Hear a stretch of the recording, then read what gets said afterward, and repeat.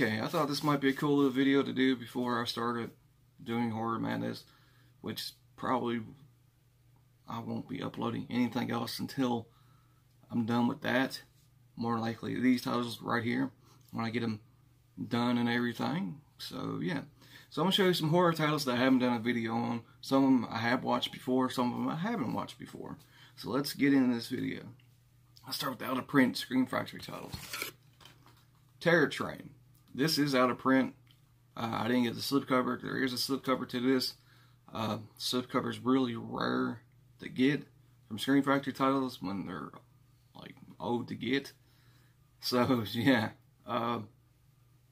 And the only reason I got this is because I heard Jamie Lee Curtis is in this.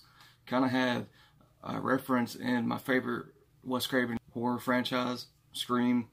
So yeah, I had to get it. And Jamie Lee Curtis is in it. So yeah. Here's another out of print Scream Factory title. And this one's probably more harder to get than that because there's only, how many copies? There's only 10,000 copies. And I got 5,290 right here. That is Nightbreed, the director's cut limited edition. And it got the theatrical version of it for the first time ever on Blu-ray. So if you're into like retro VHS collecting of horror films, you got the original cut of it, the theatrical cut. And I do too, but I got it at a better quality. I thought about buying a VHS player and buying VHS. And I really didn't see the point in doing that since, you know, I got the better quality films right here. Okay, here's some two steelbooks from Scream Factory. They're both John Carpenter's films, Prince of Darkness, and I saw it on Precinct 13. I think you still can get these. And they had another movie that I think, The Fog. They had, no, I think they had another movie that I already had or I didn't want. I don't know. Or was it only these two? I don't know. Usually they bring up 3 or 2. Okay, talking about John Carpenter. Here's another John Carpenter film, but based on a Stephen King's novel, Christine. I had to get this. I haven't seen it since I was a kid, and I just had to get it. I really wanted a steelbook because the steelbook looked pretty cool, but again, that was a Best Buy thing, and they're selling it for a lot more on Amazon. So I didn't see no point in buying it. And plus, I got this for $9. So 40 or 50 bucks or $33 for a steelbook, and I can get it for $9 and the same thing. I mean, come on. Don't get me wrong, I like steelbooks, but I don't like the pricing of it. I mean, if you can get the regular Amaray for that much money, you should get at least a little more, but not that a lot more. So yeah. Here's a creepy film. I heard many good things about it. It's from the executive producer of The Witch, which I haven't even seen that horror film, but The Void. Heard many good things on it. It is on Netflix right now. I did not see it on Netflix because I already ordered it, and then when I looked on Netflix, it was on Netflix. I still haven't seen it, so. But I heard many good things about this film, so yeah. You gotta have this in your collection. You gotta have this in your horror collection. Good luck trying to find this on Amazon. I had to order mine off of Walmart.com. So yeah. And I got The Omen. Seen these films yet? It's about the Devil's Kid or some crap like that. Well, it ain't crap, but I'm pretty sure this is probably an awesome horror film franchise. I got every one of them now. And it comes in this kind of digi thing or whatever you want to call it. And it's got the pockets, the digi pockets that people don't like. To me personally, the Blu-ray disc is a lot more harder to scratch than the DVD. And plus, when I had DVDs, I had scratch up DVDs, and they still worked. So, I don't know. Maybe it was the good quality of DVD player that I had. Had to get these two awesome Rob Zombie films, The Devil's Rejects and House of Thousand Corpses. Now I just need to get The Lords of Salem, and then I basically have every Rob Zombie film that's out on Blu-ray. Except El Beasto, I know El Beasto is out. I don't know if I'm going to get that, to be honest, because it's an animated film. And plus, I mean, I didn't really like it. I mean, it was funny, it was awesome when I was a kid. Rewatched it like a couple months ago, and it was kind of dumb to me, to be honest. And kind of perverted. So, yeah. Got some error video titles right here. Basket case. The only reason why I got this, I wasn't going to buy it when it first came out because I didn't know I was going to like it. Still haven't seen the film. You know, there's like a 2 and 3 to this.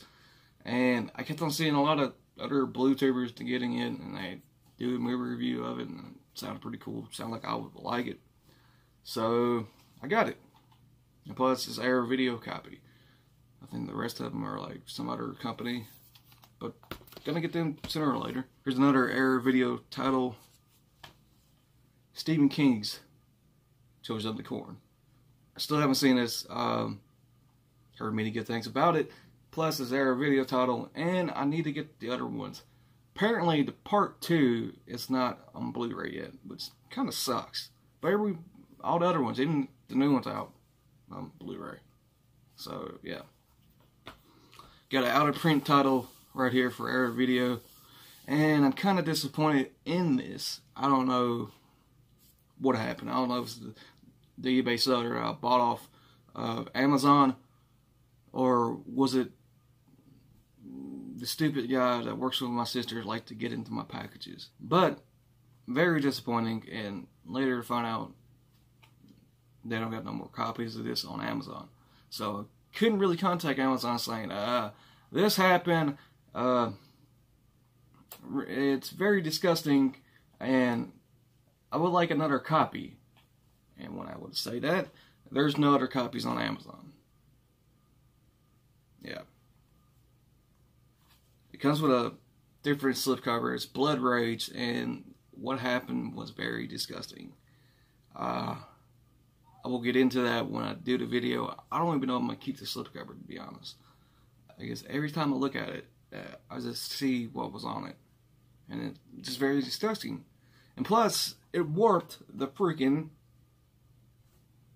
case, because I put hand sanitizer to disinfect this thing, man. And plus, it ruined the stupid slipcover right here and right here. So, yeah. Here's another error video title, Chud. This movie is pretty awesome. I think it has some actors in it from Home Alone. The only one I can recognize was the tall dude with the beard that was one of the thieves for Joe Pesci. So, yeah. This movie is pretty awesome. Cannibalistic humanoid underground dwellers. That's what CHUD stands for. But the weird thing is, I'm going to have to rewatch this one because for some reason, I like the second one better than the first one. Which is weird. They're two different completely movies. This one's about mutants underground in the sewers, and this one's like zombies? Cannibalistic zombies? Something like that? I don't know. And this is the Vestron video collection series. I think this is going out of print because I only could find the UK title of this from Amazon. And I didn't want to spend that much money on it because it's a lot more than what they're selling it on Walmart. Usually sometimes if you can't find the title on Amazon, look on Walmart, it might be there, or Target, or Best Buy. That's usually how I do it before going to eBay. Which I never really had to go to eBay yet. So that's a good thing.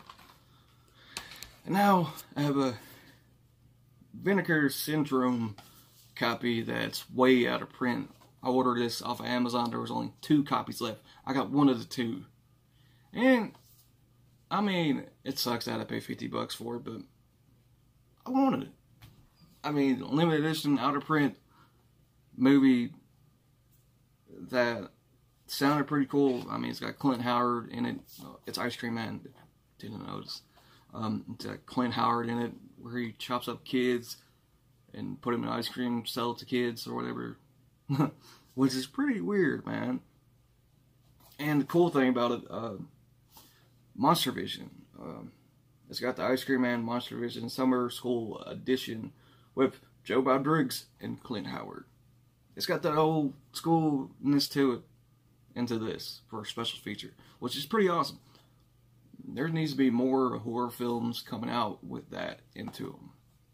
This one is the first one that I have seen that's got some Monster Vision kind of stuff into it, which hopefully Shudder Network will bring that back. It's something as us horror fans really need. So yeah, this video has already been this long, so I hope you like it. Please like it, please subscribe, check out the Twitter page, and have an awesome day, guys. Hope you like all the titles here. Tell me about it if you saw them, or whatever. See you guys.